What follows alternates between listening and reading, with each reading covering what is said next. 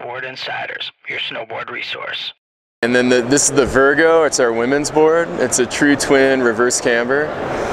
And this has the softest flex pattern in the line. On the women's boards, we make them a little narrower and a little bit softer flex pattern for lighter weight riders. And we do this in a 145 through a 155. Would you categorize this as an all mountain or all mountain freestyle? I would say it's all mountain freestyle. It's a true twin, and it's a twin rocker, and the stance is centered on this board. So yeah, I'd say it's all mountain freestyle. And these are 425.